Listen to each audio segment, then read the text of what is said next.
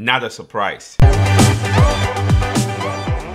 What's up, Money Geeks? Mr. V here. Welcome to another video, guys. So in today's video, I want to talk about ticker symbol AFRM, Affirm. So this is a stock that we covered here on the channel when news broke out that Apple was going to start doing the buy now pay later service, and I did a video covering this particular stock, telling you guys that I think Affirm was in a little bit of trouble because if Apple gets in the space, it's obviously going to take a lot of customers from these guys because there's so many people using the iPhone, Apple Pay, and all these other services. So they want something that just bundle into their service. So again, there's been some updates, so that's what I want to cover into this video. But before we get started, guys, if you're new to the channel, we talk about how to earn money, how to save money, how to invest and build wealth. So if that's something that interests you, go ahead and hit that subscribe button and the notification bell so you don't miss out on new content. So when it comes to Affirm, guys, again, this is a company that pride themselves as the top buy now pay later service provider. So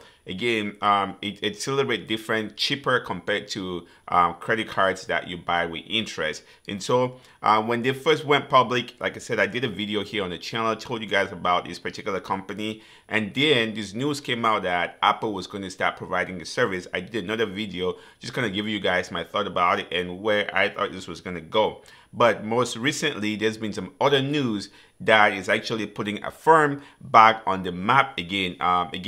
Let's jump right here. Here's the news that Apple to use Affirm in Canada for buy now, pay later purchases. So not only did Apple say they were going to start doing this buy now, pay later service, but again, in the United States, Apple is going to control the market. But in Canada, they are partnering with Affirm. So Affirm is not completely out of the loop here. So Affirm still has a good opportunity here. So that's why if we jump here, you take a look at the stock. When this news broke, so this was yesterday, when this news broke, you can see after hours, the stock just jumped from close to about $60 to all the way to $66. And then pre-market, it's up right now just under 1%. But again, if you see news like this is what keeps driving the price of the stock up. Do I think this price is going to hold for now? I don't think so. This is just that reaction. And again, the other thing that's probably pushing this is because of Square buying the Australian company. So Square is making move, and I think that this is kind of like a reaction to that. People want to see Affirm and Apple make a move too. So that would probably be one of the other reasons why you see this price movement. So again, this is just going to give you guys an idea why this stock is popping. The reason it's popping is because they are right now talking, Apple and Affirm are talking to actually start doing buy now, pay later service in Canada.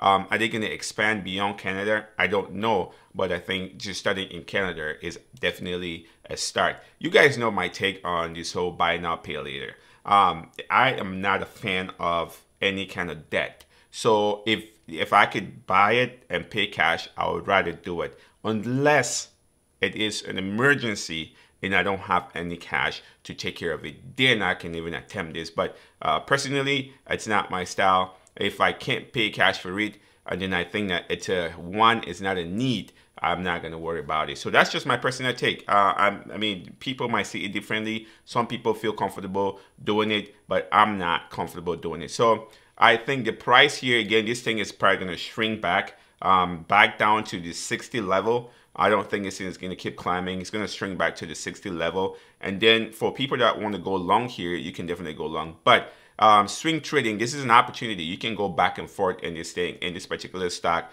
When this thing hits like 58, you jump in, it goes back to 65, you get out and just keep swinging it. So I don't know if any of you guys has this stock long term. Definitely let me know in the comment section what your game plan is. If not, again, for me, I'm not long with the stock right now.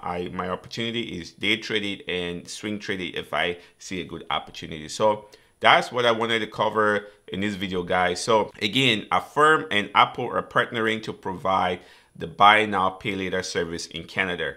I don't think that this is a massive move, but it's a start for them, because I thought they were beat up when Apple said they were going to provide that service. I didn't know that Apple would come around and partner with them again. So it's kind of a survivor mode for them at this particular point. So I like seeing that they don't just get kicked to the curb because Apple is this massive company. So again, let me know in the comment section, do you own Affirm? If yes, what's your game plan?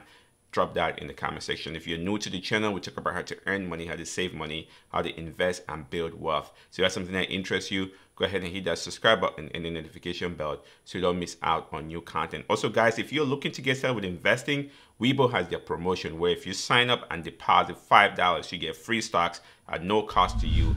Links again in the description. And as always guys, do your due diligence, don't be a greedy savage, stay motivated.